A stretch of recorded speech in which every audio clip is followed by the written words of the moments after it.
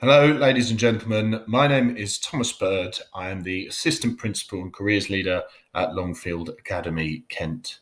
I've been asked to talk to you today a little bit about my role with respect to careers at a secondary school, but also the importance of providing girls the opportunity to explore diverse job opportunities and break down gender stereotypes. So a little bit of background about me first. I went to an all-boys secondary school in Sussex. In terms of my teaching, I spent the last 11 years at Longfield. I trained at Longfield, became a maths teacher at Longfield, head of maths at Longfield, and now my current role. The school itself is a non-selective secondary school, part of the Lee Academy's trust, which is a big group of primary schools and secondary schools.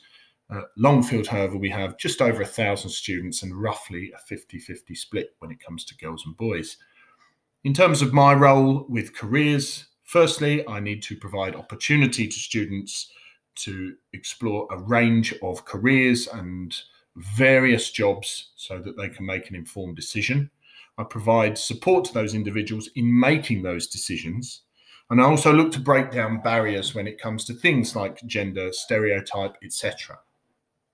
So I suppose we've got to ask the question, why is this so important on a national level and on a personal level as well? And I think on a personal level, change starts from within. And that's something that everyone needs to take responsibility for. And that's certainly something that I'm going to be working with the students at Longfield for, and staff for that matter. Additionally, on a national level, you can see the disparity there. The left-hand graph shows the difference in something as essential as pay. Also, if you look at the kind of variety of opportunities and jobs available to women, take engineering, for example, only 12% of the engineers in the country are women, and that's absolutely something that needs to change. Those kinds of changes can happen with things in schools, with curriculum, also the way that people think about specific careers. And those two things there, unconscious and conscious gender bias, they are happening every day of every month. And unless we start challenging these things, we're not going to see those changes that we want. So how have I been challenging those gender stereotypes in school? I started with Disney, looking at how Disney have portrayed women from a very early point with characters like Cinderella, Snow White, etc., as being very frail and timid and only being rescuable by a man, have now changed massively when it comes to films like Brave and Frozen and Mulan. Something else that I've been talking to my students about is thinking about these kinds of words. Have a look there. Take 15 seconds to see if you can think about the thing that connects them.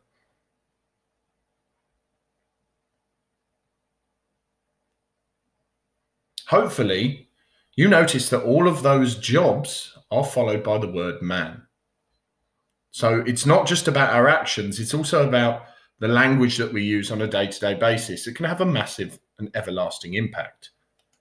So I decided to speak to some of my students about some of the issues facing women in the world of work and also careers at a secondary school.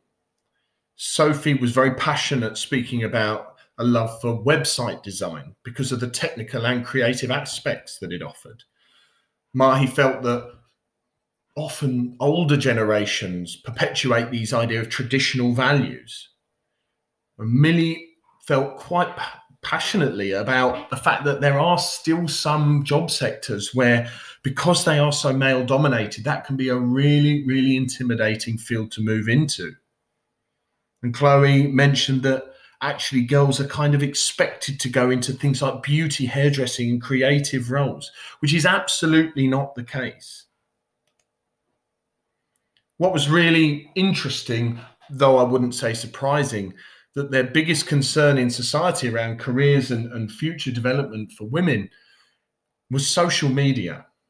They felt that the huge elements of pressure that social media placed on how you should look, how you should behave, how you should be, the kind of job you should have, meant it put people, especially young people, in a really pressured environment and a really difficult position when it came to choosing a career.